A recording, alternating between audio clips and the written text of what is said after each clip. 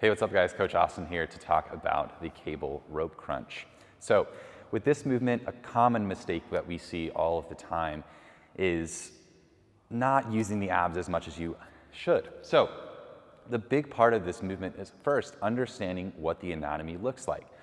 So we're talking about that rectus abdominis muscle, so that six-pack muscle, which one, we have to know kind of where that origin and insertion point is. So looking at the difference of kind of where those are and bringing those together. So one, we have an attachment point at the sternum, which is right here. And the second attachment point is actually at the top of that pelvis. Okay, so actually pulling in these two directions. So when we're looking to do the cable crunch, all we're looking to do is bring those points closer together. Okay, just bringing that sternum down to the pelvis.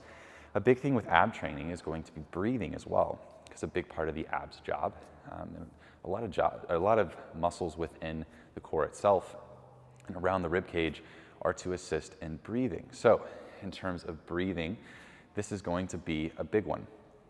So when we're looking to go through the movement and start the movement, again, remembering those attachment points and what we're bringing together. So as we're breathing, as we're wanting to go through the concentric portion of this movement, we're wanting to actually start to breathe out. So breathing out our air and crunching together.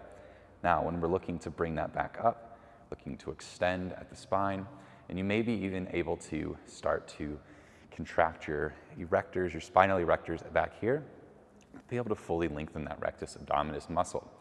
That's a little bit more advanced, so I would suggest kind of just to start out with that crunch and extensions, that flexion and extension motion.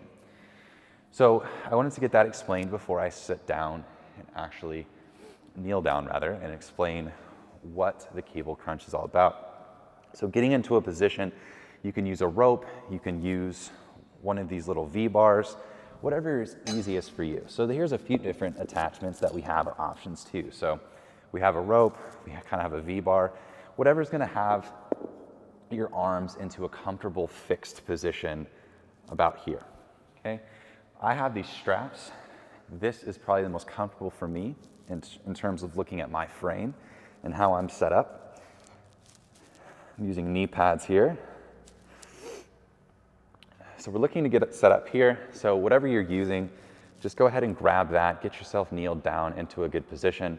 In terms of setup here, you want this cable to either be kind of out in front of you or directly over your head. You don't want it to be behind you.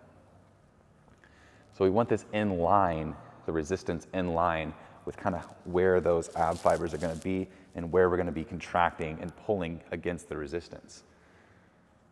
So when looking to get set up here, get your hands in the straps, get your arms in a nice fixed locked position. And then from here, looking to breathe out and just bring that sternum to our pelvis.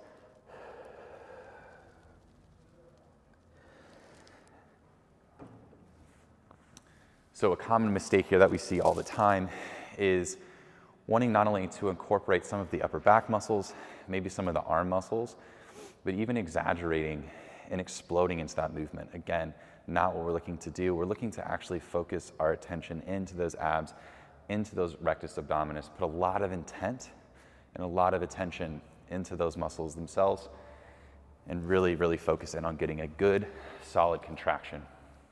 Thanks so much for watching. If you guys are interested in coaching, reading an article, or watching another video, check us out, physiquedevelopment.com.